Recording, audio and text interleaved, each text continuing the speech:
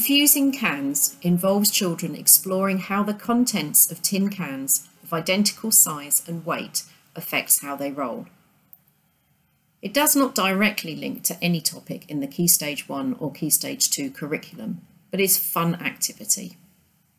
Children will be comparing labelled and unlabelled cans to see if they can identify the contents of the unlabelled cans through the test.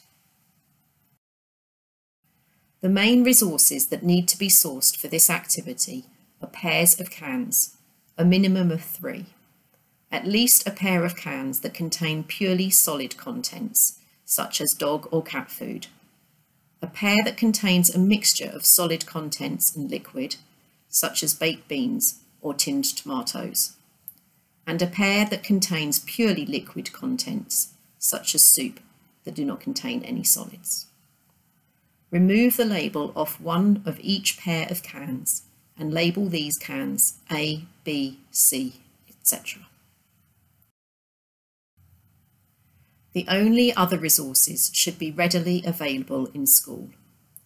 Your school may have a ramp kit for teaching forces, or you can create your own using any broad, flat and rigid surface propped up on some books, and a range of different resources for measuring distance in standard and non-standard units.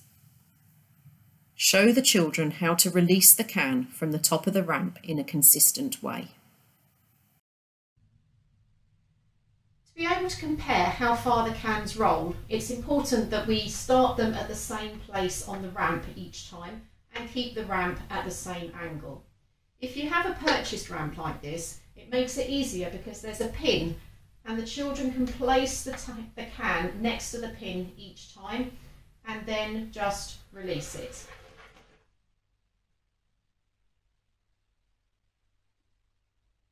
They can then measure that distance and then try another can. Again, putting it next to the pin so it's in exactly the same place on the ramp and simply releasing it.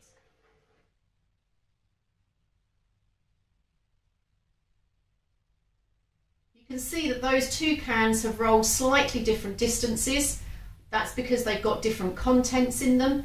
It's important before you do this with the children that you check that your tins do roll different distances, and the ones with the solids in roll further and ones that are purely liquids tend to run less far, but you do need to check that. If you don't have a commercial ramp, you can just use something flat and rigid like a whiteboard propped up on something suitable. This is a little bit more difficult because there's no peg to put the tin against, but we still need to make sure that we try to release each of the cans from the same place. So put it at the top and release. And then we can put the second one in the same place and release.